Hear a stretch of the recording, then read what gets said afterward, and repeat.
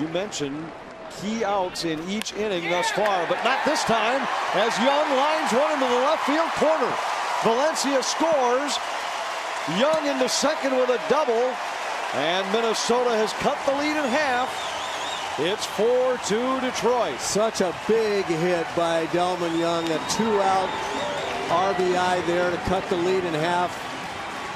He's a doubles hitting machine here lately.